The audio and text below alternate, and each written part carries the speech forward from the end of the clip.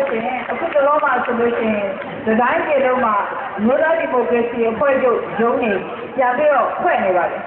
Hello, Yoni, Yabio, Quena, from Barbara Destro, people who do address, or we don't see a low and will keep us.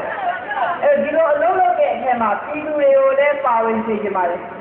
The Babylon, Sanjay, Yoni, Yoko, and my Jogan, the good Jimaro, Yoko, where is all that come up. The Niatin is a pouring Susan Boy solution and Mafalo. Chivato a pouring is 4 million Susan Jimari. Chivato, Yoni, Yaki, a thing on the field. Chivato, easily have. Yoda democracy, a point of Tema, power bill. Chivato, you look at Jimari. But you don't for all that, Chivato, a point of that. Democracy, Ninja, quite hard to roll. Yajani, Yuni, Yuni, Kayana, the Jankiness, Salsin, Nauto, the whole Uzi Quay, Yauski, a tea, Auchiani, a checker, Lugide, Yeshaka, Makipat. El Jamlu, Chivaroye, Ludua, Yoda democracy, Puerto, Bello Ponzana, sisters in the list. Bello Poco, 2 days in the last Topia and Wishiba. Every Topia and Lu, Svare, Puerto Tema, Webiro, Lujava, Luzma, Midayakana, Tipa. Tizu Luluye, Kandaya, Loposera, Tizu Lulune, Nere, Titre Mushinema, Kenababa. The Damo Tizu Lulune, Titre Mushina and go to it. Svaro, Tizu Leo, Svaro, Puerto Tema, Webiro, Polo Jeanette. A point the cook kit on low, one way be of Bambo Java, Luzma, Midayakana Tipa.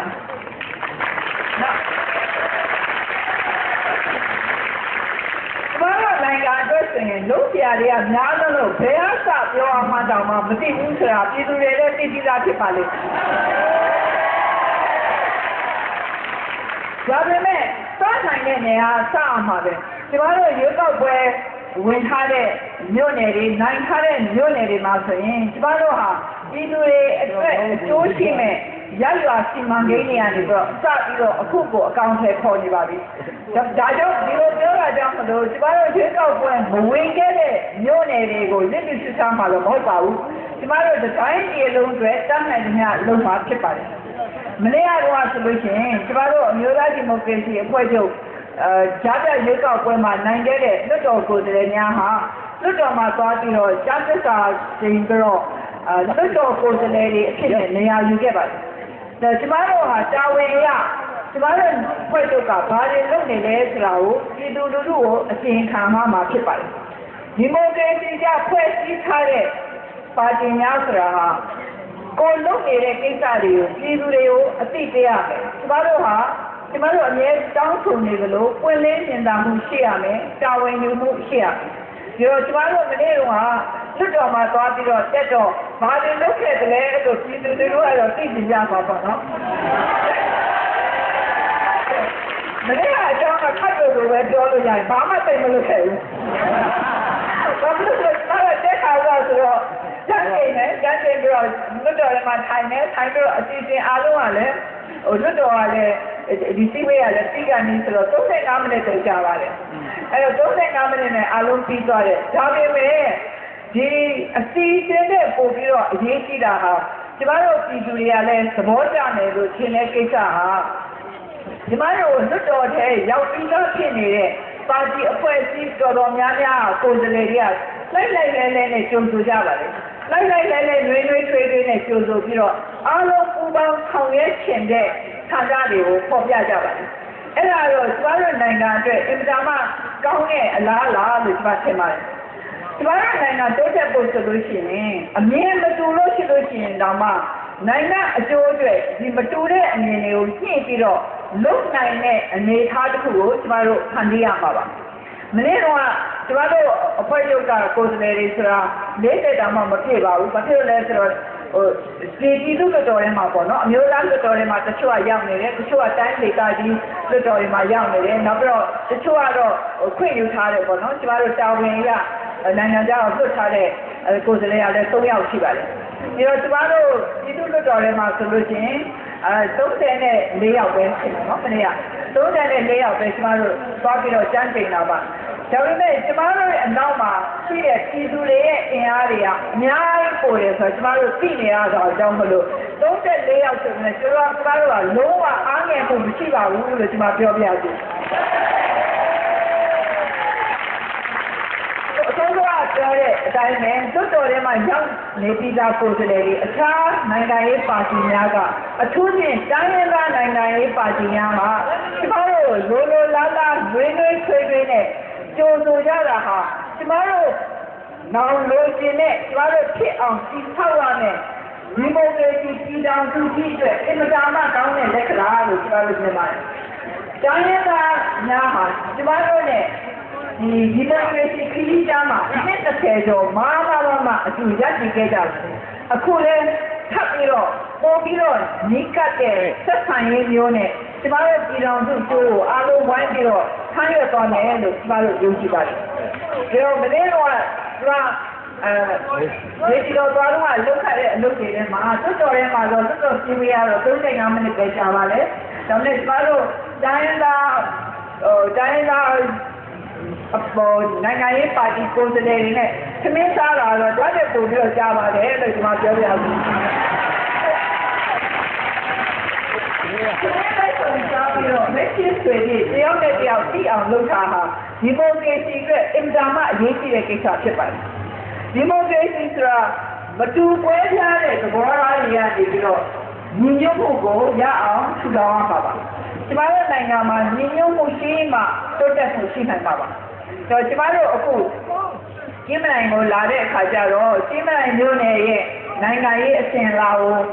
လေးစားသောအဖြစ်လာတာလည်းဖြစ်တယ်။ကျင်းမနိုင်မျိုးနယ်လူမျိုးနယ်သားတွေကိုလည်းလေးစားသောအဖြစ်လာတာဖြစ်ပါတယ်။ဒီအပြင်မှာကျင်းမနိုင်မျိုးနယ်ကကျမတို့ရဲ့ဖွဲ့ချုပ်ဝင်တွေဟာဘယ်မျိုးနယ်ရဲ့လို့မရွေးပဲနဲ့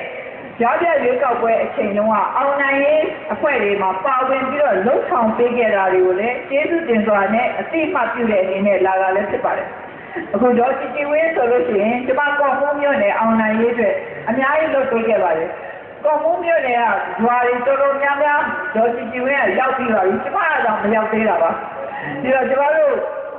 မျိုးသားဒီမိုကရေစီအဖွဲ့ချုပ်ထဲမှာဆိုလို့ရှိရင်ဒေသဆွဲမျိုးနယ်ဆွဲရက်ကျေးတွေမရှိဘဲနဲ့ကျမတို့အဖွဲ့ချုပ်ဟာ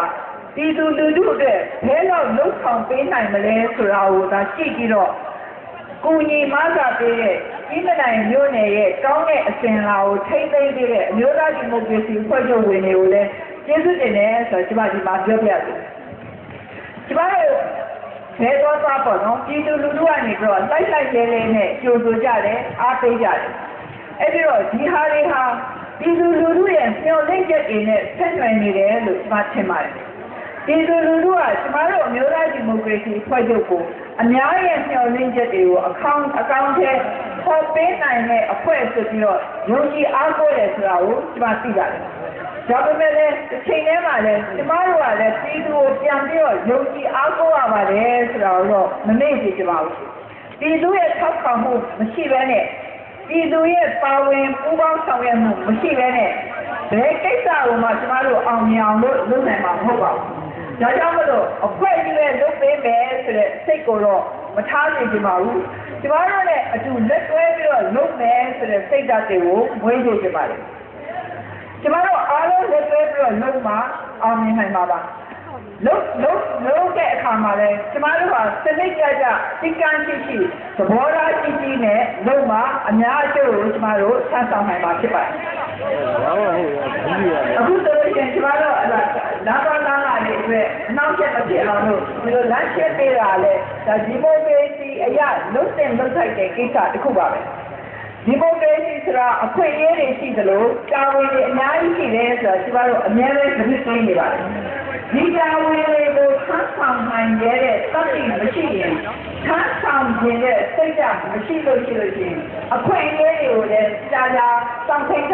ထားနိုင်မှာမဟုတ်ပါဘူးဆိုတော့ကျမတို့ပြည်သူလူထုကိုနားလည်ကြည့်ကြပါလေ။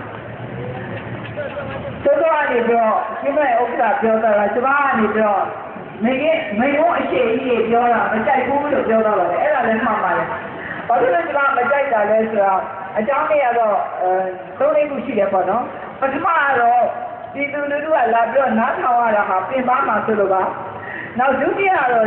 တစ်ဖက်သက်ကြီးရဲ့ပြောနေတဲ့ကိစ္စကိုသိကြတော့စိတ်မဝင်စားဘူးအမေအဖေလုပ်နိုင်တာတယောက်နဲ့တယောက်သိနိုင်တာအဲ့ဒါကိုပြောပြီးတော့တိုက်တယ်တော့အဲ့ဒါတော့တယောက်ထဲကြီးနဲ့အကြိုက်ဆိုရင်နည်းနည်းကြောင်လေလို့ရှင်းလာတယ်အဲ့တော့ကိုယ်ကဒီပဲပေါ့နော်တယောက်နဲ့တယောက်အတွင်းခေါ်ရဖယ်တာမျိုးကိုကျွန်မဖြစ်စေခြင်းနဲ့ဒါပေမဲ့ပြိတ္တကတိတ်နားနေတဲ့ခါကျတော့လေတခါတည်းတော့အဲ့လိုတော့လာချက်တယ်ဒါပေမဲ့ကျွန်မအခုဒီမှာချင်းမနိုင်မှာရောက်နေတော့ကျွန်မတခုစမ်းကြည့်မယ်စမ်းကြည့်မယ်ဆိုတာဟာပြည်သူလူထုရဲ့စီကံချင်းမှုကိုလည်းစမ်းတာရောက်တာပေါ့နော်ပြည်သူလူထုရဲ့တယောက်နဲ့တယောက်နားလည်မှုကိုလည်းစမ်းတာရောက်တာပေါ့ဒီတော့ကျွန်မအခုဒီပြိတ္တထဲကနေပြီးတော့ကျမတို့ကိုမေးနေတဲ့နေကုန်သုံးကုန်ကျမဖိတ်ခေါ်လိုက်တယ်လူပြီးတော့မထေပါနဲ့ကျမဘာမှမိသားသွားတဲ့စောင်းတယ်မကြားရလားမိသားသွားနေအဲ့တော့ကျမဒီလိုလုပ်လိုက်တယ်နော်ကျမကိုလက်နှုတ်ထုတ်လိုက်တဲ့နေရာကတယောက်ကမေးလိုက်ပါအဲ့တော့တရားနဲ့ကြောက်လူတွေမမေးပါနဲ့အရင်ဆုံးမေးတဲ့မေးနိုင်တဲ့လူကမေးလိုက်လို့ရှိရင်လည်းပြီးလာပါ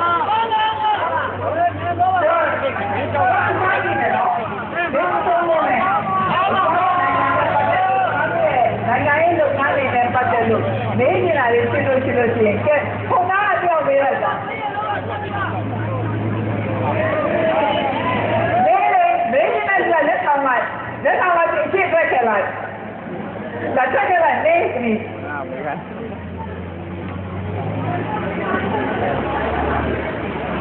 အော်ပညာရေးနဲ့ပတ်သက်ပြီးဘာလို့လုပ်ဆောင်လဲဆိုတာသိနေမှာလဲ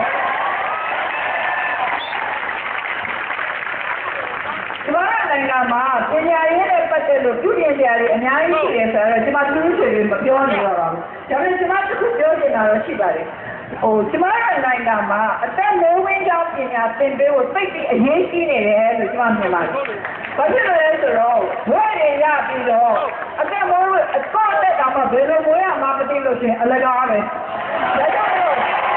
ကျမကဝဲရပြီးသားအလုံးလက်မဲ့တွေရောဝဲမရသေးတဲ့လူငယ်တွေရောကိုအသက်မိုးဝင်းကြောင်းပညာရေးသင်ပေးနိုင်ဖို့ကိုဥတည်ပြီးတော့လုပ်ဖို့ကြိုးစားနေပါတယ်လို့ဆိုကြတယ်။ဘာကြောင့်ဒေသနာလူတွေလက်ဆောင်ပြီးတော့မင်းထွက်လိုက်တာ။ဟုတ်ပြီထွက်လာ။ရှင်း။ဒီလိုပြောပါမယ်ပြောရေး။ဒါလေခုနကကျွန်တော်ပြောတဲ့ခုနလေးကိုနဲ့နည်းနည်းလေးဆက်နွယ်နေတယ်။ရှင်းရဖို့ပေါပြောက်ရေးအတွက်အဓိကလိုအပ်တာအလို့အကန့်ခံနေရေးပဲဒီလူတွေကအလို့အကန့်ရှိမှမိကိုရဲ့ကိုယ့်တက်ကိုဝင်ရအောင်လုပ်နိုင်တယ်ကျမတို့ပြည်သူတွေကအလကားလိုက်ပြီးတော့ပေးတာလေလက်ဖြတ်ပြီးတော့တောင်းကျင်တဲ့လူမျိုးမဟုတ်ဘူးလို့ကျမယုံကြည်တယ်ပေါပြောက်ဆိုတာဟာအလို့အခံနေရမယ်အဲ့တော့ခုနကနဲ့ဆက်နေတာပေါ့နော်အသက်မွေးဝင်းကြောင်းပညာတွေသင်ပေးတဲ့အခါမှာအလုပ်ခံနေရတာအများကြီးပို့ပြီးတော့လွယ်ကူနေပါတယ်ဒါကြောင့်နိုင်ငံတကာနိုင်ငံတိုးတက်ဖို့ဆိုလို့ရှိရင်ကိစ္စတော်တော်များများဟာတစ်ခုနဲ့တစ်ခုဆက်နွယ်နေတယ်ဆိုတာကိုဒါပြတာပါကျမတို့လည်းဒီဟာကိုဦးစားပေးပြီးတော့စဉ်းစားပါမယ်လို့ပြောပြတယ်ခေါ်တာကြောင့်လေဦးလည်းမပြောအောင်ဆိုခေါ်တာပဲပြောလာလက်ဆောင်ပြောပေးလိုက်ခေါ်တာဆိုဒီတစ်ပြောက်က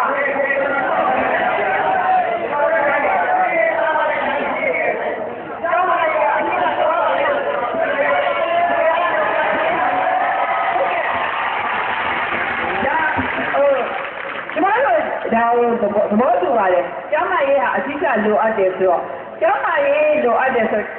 ခုနကကျမပြောသွားတဲ့အတိုင်းပဲအားလုံးဆက်နွယ်နေတာတွေကိုကျမထောက်ပြချင်ပါတယ်။ကျောင်းမရေးလိုအပ်တယ်ဆိုတော့အခုကျမတို့ဆေးရုံတွေမှာဆိုလို့ရှိရင်ဆေးကုတဲ့ပစ္စည်းမရှိဘူးဆိုတော့ကျမတို့သိတယ်။ဒီတော့ဆေးရုံတွေကအောက်ကောင်းလည်းမဟုတ်ဘဲနဲ့တကယ်ကိုဒီလူအတွက်ဆေးကုဖို့အတွက်လိုအပ်တဲ့ဆေးကုပစ္စည်းတွေရှိဖို့လိုတယ်ဆိုတော့ကျမတို့သိတယ်။နောက်ပြီးတော့ဆရာဝန်ဆရာမတွေလုံလောက်ရှိဖို့လိုတယ်ဆိုတာလည်းသိတယ်။ဒါပေမဲ့ကျောင်းမရေးဆိုတာလည်းပညာရေးနဲ့ဆက်နွယ်နေကြရောပညာရေးနဲ့ဆက်နွယ်နေတယ်ဆိုတာကျမတို့အခုဒီကမ္ဘာလုံးမှာလိုက်ပြီးတော့လေ့လာတဲ့အခါကျတော့ဘာတွေးကြရလဲဆိုတော့ ညာတတ်မိခင်တွေရှိတဲ့လူသားစုတွေကကျမ်းမာရေးပိုကောင်းတယ်ဆိုတာတွေ့ကြရတယ်။အဲ့ဒီတော့ကျမ်းမာရေးနဲ့ပညာရေးကလည်းဆက်နွယ်နေတယ်။မိခင်တွေကပညာတတ်တဲ့အခါကျတော့မိမိရဲ့မိသားစုသားသမီးတွေကိုကျမ်းမာရေးကောင်းအောင်ဘယ်လိုလုပ်ရမလဲဆိုတာကိုနားလည်ပို့ပြီးတော့နားလည်တာပေါ့နော်။တော့ကျမတို့ကပညာရေးအစီအစဉ်တွေကိုတခါလေကျမ်းမာရေးသင်ကျင်ရေးနဲ့တူတူလုပ်သွားခြင်းနဲ့ဒီဆရာဝန်တွေဆရာမတွေအရေးချင်းပြီးတာဆရာဝန်တွေဆရာမတွေလုံလောက်တာဆေးဝါးကုသမှုပစ္စည်းတွေလုံလောက်တာဒါကတစ်ပိုင်းနောက်တစ်ပိုင်းကအများပြည်သူကြားထဲမှာကျန်းမာရေးပညာပေးဖို့လိုပါတယ်။ကြောင့်မိခင်တွေကကျန်းမာရေးပညာရှိသွားပြီဆိုရင်သားသမီးတွေရဲ့ကျန်းမာရေးပို့ပြီးတော့ကောင်းပါတယ်။ရရတစ်ခုလုံးကကျန်းမာရေးပညာပို့ပြီးတော့ရှိသွားပြီဆိုလို့ရှိရင်ရရတစ်ခုလုံးနဲ့ကျန်းမာရေးကပို့ပြီးတော့ကောင်းမှာဖြစ်ပါတယ်။အဲ့တော့အခုဒီတိုက်ဆိုင်နေလာတော့မရှိပါဘူးတိုက်ဆိုင်ဖို့တော့မဟုတ်ပါဘူးဒါဟာကျွန်တော်တို့ရဲ့အခြေခံဆုံးအချက်တွေကြောင့်ဖြစ်ပါလိမ့်မယ်ခုမေးသွားတဲ့နေကွန်သုံးခုဟာဆင်းမွေးမှုပပျောက်ရေးရဲ့ကျန်းမာရေးရဲ့ပညာရေးရဲ့ဒီသုံးချက်ဟာကျွန်တော်တို့အတွက်အဓိကအရေးကြီးတယ်ဆိုပြီးတော့အမျိုးသားဒီမိုကရေစီဖွဲ့ချုပ်ကထပ်တလဲလဲပြောနေတဲ့ကိစ္စတွေဖြစ်ပါတယ်။ဒီပြည်သူတွေကလည်းကျွန်တော်တို့ညီတူပညာရေးကျန်းမာရေးနဲ့ဒီဆင်းရဲမွေးမှုပပျောက်ရေးပေါ့နော်ဆင်းရဲမွေးမှုပပျောက်ရေးဆိုတာအလုတ်ကန်ခံရင်းနဲ့ဆက်နွယ်နေပါလိမ့်ဒီဟာတွေကအဓိကလိုအပ်ချက်တွေပဲလို့ယုံကြည်တယ်ဆိုတော့ကျွန်တော်မြင်ရတဲ့အခါကျတော့ကျွန်တော်အမျိုးသားဒီမိုကရေစီဖွဲ့ချုပ်ဟာပြည်သူတွေနဲ့တင်းကွာမှုမရှိဘူးဆိုတာကိုသိရလို့အကြံမှဝင်လာပါတယ်အခုဒီလိုအပ်တဲ့ချိန်မှာဒီလိုကတော့အခုသုံးခုရဲ့ပို့ပြီးတော့ကျွန်တော်ဖြေဖို့ဆိုတာလည်းအချိန်မရှိပါဘူးဒါပေမဲ့အချိန်မရွေးအခုဒီမှာမျိုးနဲ့ရုံးဖွဲ့လိုက်ပြီဆိုတော့ရုံးမှာလာပြီးတော့အကြံပြုစာတွေပို့နိုင်ပါတယ်ပြည်သူတွေအနေနဲ့ဒီလိုဝိုင်းပြီးတော့အကြံပြုစာတွေပို့တယ်ဆိုတာကျွန်တော်တို့ရဲ့အလုပ်ကိုလည်းအထောက်အကူဖြစ်စေပါတယ်တောင်းဖို့ခိုင်းကောင်းတယ်ကျွန်တော်တို့အဲ့ဒီရုံးကိုအပြင်ဘက်မှာပေါ့နော်အကြံပြုစာဘုံတစ်ခုထားလို့ကျွန်တော်တို့ပြင်ပါမယ်အဲ့တော့ပြည်သူတွေကအဲ့ဒီအကြံပြုစာတွေကိုဒါပေမဲ့ကျွန်တော်တို့အခုပြောမယ်နော်လိုနဲ့လိုရင်းမျိုးပါဒါတစ်ခါတည်းအကြံပြုစာတစ်ခုကိုဖတ်လိုက်ရတော့ဒါစောင့်နေတာ9နှစ်လာပုံမှန်လည်းပါလဲဆိုတာသိရတယ်အဲ့တော့လည်းမလုပ်ပါနဲ့လို့စာမြင့်တာရခါပြခြင်းအခုတော့ကျွန်တော်ရဲ့ဒီတွေကအရေးသားတော်တယ်သိပါလေဒါပေမဲ့အလုပ်ကများတဲ့အခါကျတော့လိုနဲ့လိုရင်းဆိုတော့ပို့ပြီးတော့အလုပ်ကြီးကြီးရောက်လုပ်နိုင်လို့ဖြစ်ပါလေဒီတော့ကျွန်တော်တို့အဖွဲ့ချုပ်ဒီအခုကြီးမနိုင်မျိုးနဲ့ရုံးပေါ့နော်ကြီးနိုင်မျိုးသူမျိုးသားများအတွက်တခြားမျိုးသူများများအတွက်ဆိုရင်ဒီမျိုးရဲ့ခြံရအဖွဲ့ချုပ်ရုံးနေမှာအကြံပြုစာတွေပို့ကြပါဒီလိုအကြံပြုစာတွေလက်ခံဖို့စာမုန်းနေပေါ့နော်စီစဉ်ဖို့လည်းကျွန်တော်တို့ညွှန်ကြားပေးပါမယ်အဲ့ဒီနည်းနဲ့ကျွန်တော်တို့ဟာပြည်သူလူထုနဲ့အမြဲမတွေ့အဆက်မပြအောင်လို့ကြိုးစားပြီးနေသွားပါမယ်လို့ပြောရင်းကျမချမ်းသာကြပါစေလို့တောင်းပေးတာဖြစ်ပါတယ်